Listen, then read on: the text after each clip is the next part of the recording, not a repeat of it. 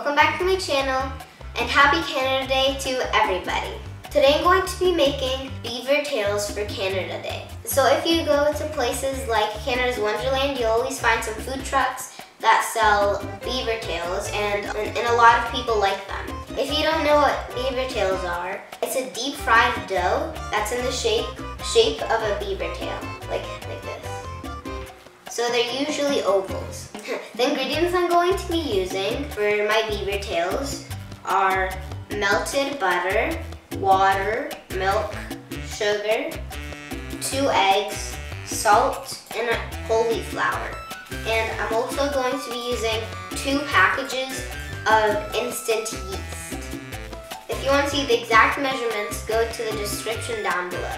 And we're going to be using whole wheat flour because the original recipe actually uses whole wheat flour. So we want to try to make it as similar as possible. So let's get into it. I have all my yeast in here, and now I'm going to add my water. It's really important that it's warm. We're going to add a little bit of sugar, just a little pinch. And we're going to let this mixture inside of here. And we're gonna leave this here until it's kind of bubbly. My yeast bloomed, so now I'm going to add the rest of my ingredients. First, I'm going to add my warm milk. It's really important that the water and the milk are both warm. We're going to add the butter. If you're melting the butter, make sure a grown-up helps you. The salt, sugar, and finally the 2 eggs. And now I'm going to stir this until it's all mixed well.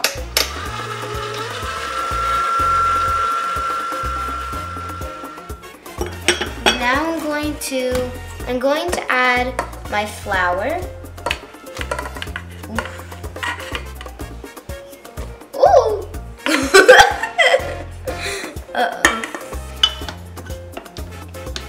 Now I'm going to mix it until it's mixed well.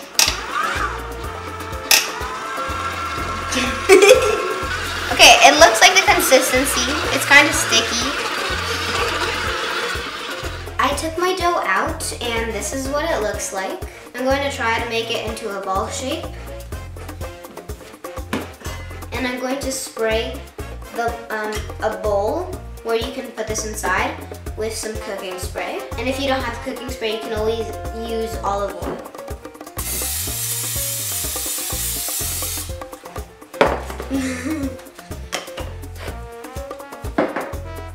I'm going to put the dough inside and I'm going to cover it with plastic wrap. Now I have a bowl with hot water and I'm going to put in my bowl inside. We're going to let this rise for about an hour and I'll see you when it's done.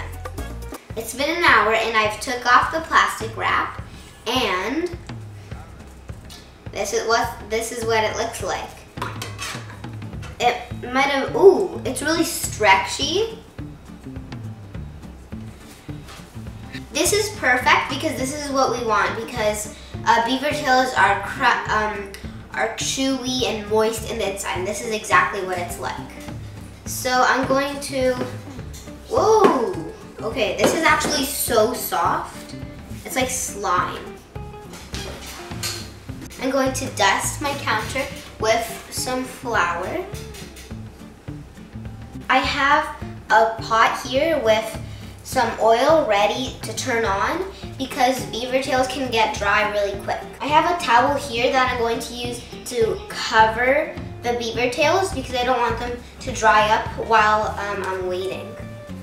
So as you can see, I'm kneading the dough. Of course, my mom's going to fry my Beavertails. If you're a little kid, you don't want to play with hot oil because it can burn your skin really easily. You can tell when the dough is ready because when you poke it, it comes back at you. So I'm going to split them in half so it's easier for me to cut.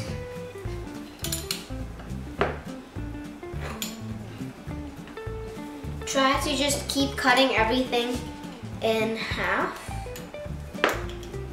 and you'll get pretty even pieces. I'm going to set this up so I can put my Beavertails in here. So I think this is one, and I'm going to put it under here so they don't dry up. What? Okay, I'm going to dust my counter again so I can roll out my Beavertails. And this is how they look like. So I'm going to keep them covered so they don't dry up, and I'm going to try to roll the Beavertails really thin because, like, for example, if you were to put this in oil, it would get like really big, and Beavertails are supposed to be thin. Your goal is to make it an oval, like a tail of a Beavertail. And remember, try to keep the shape an oval. And now I'm kind of going to stretch it out so it's not too thick in the middle. I'm going to roll it a little more, and this is pretty much the size that you're looking for.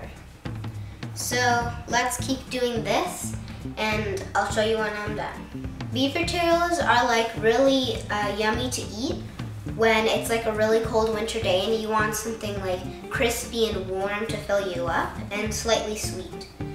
I have so many memories eating Beavertails at school because we do something called Carnival where they sell Beavertails in a little food truck. At this point, my mom is going to start heating up the oil, so the oil is ready and our Beavertails don't get really dry. So now my mom is going to start frying the Beavertails. Oh my god, hear that? So we're going to put it in for 30 seconds to 1 minute for each side of the Beavertail. We want our Beavertails to be a really nice golden brown color on each side. And remember, while you're cooking your Beavertails, you want to make sure that you have all your other Beavertails covered up with a cloth so they don't get dried up. It actually smells really good. Oh. We have our first Beavertail ready. I'll see you when they're all done. This is how a normal Beavertail looks like. This one's a little small, just after you fry it. I don't recommend eating this plain because it tastes like plain bread. But if you put on the toppings, it tastes like really good. It changes everything. So I just finished decorating all of my Beavertails. In total, I made about 11 Beavertails. It can serve a lot of people. So like if you're having a party on a cold winter day, you can serve this to people.